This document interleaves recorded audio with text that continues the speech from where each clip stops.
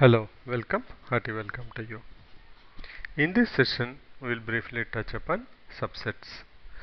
So in the last session, we have gone through types of sets where we have gone through finite and infinite sets. Now to understand subsets, let's take a very simple example. Let us say there are two sets which I am representing in roster form. Set A is having elements 2, 4 and set B is having elements 1, 2, 3, 4. Now if you compare the sets A and B, you can see that each element of A is already present in B. That means if I take element A, that's nothing but element 2 here, the first element of capital A. I know that 2, you can see that 2 is already present there. Similarly, if you look for 4, 4 is also present in B. So if each element of a set is present in other set, then that particular set is called subset. That means if a element, let us say element A of A is also present in B, each element of A like 2, 4 is also present in B, then A is called as subset of B and it is represented by A subset of B. If it is not subset, then we will say A is not subset of B. Now you can observe that a set itself is a subset to a set is subset to itself. That means A is subset of A. We can observe that A is subset of A. Not only that, empty set is subset to every set. So what we are saying?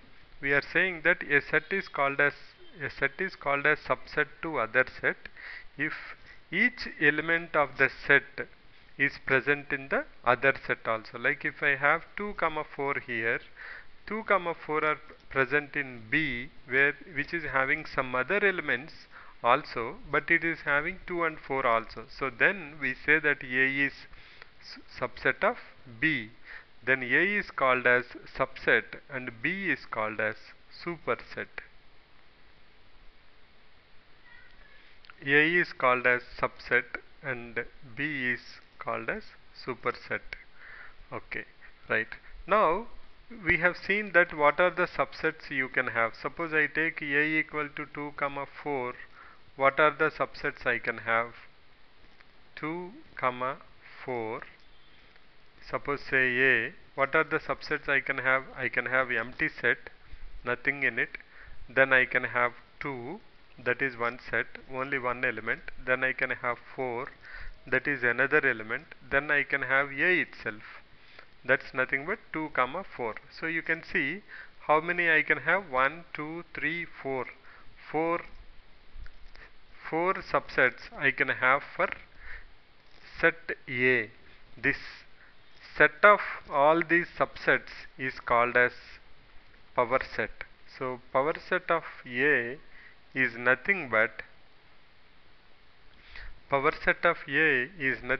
set of all the subsets of A. We know that for any set, two subsets are anytime present. One is the empty set and another thing is the set itself. Now suppose I take 1, 2, 3, then you will see that how many subsets you will have. If you calculate, you will get 8. Suppose you have here 4, I can devise a formula by saying 2 square and cardinality of A is 2.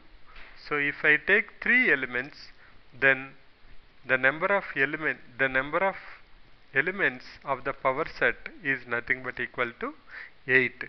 So we can say that number of elements in power set can be given by 2 to the power of m, where m is the cardinality of A. So if you have 2 sets, it will be 4. If you have 3 sets, it will be 8. So what is power set? Power set is the set of all the subsets of a particular set, that is called as subset. Now what is universal set?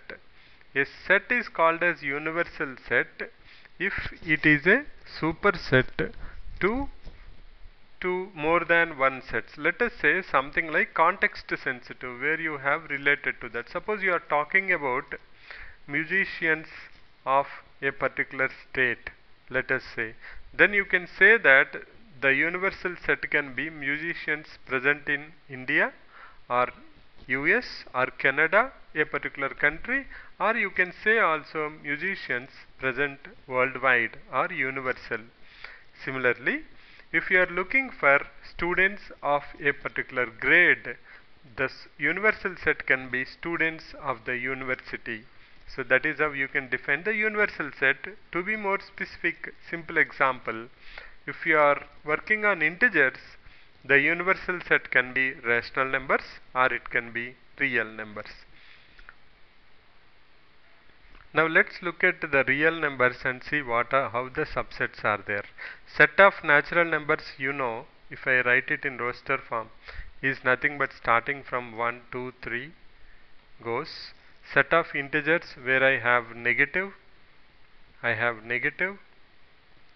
and also I have positive. Set of rational numbers is where you write in p by q form. Irrational numbers is, you know, which are not rational numbers. Real numbers is combination of them. Now you can see that n is a subset of z and z is subset of r, z is subset of q and q is subset of r.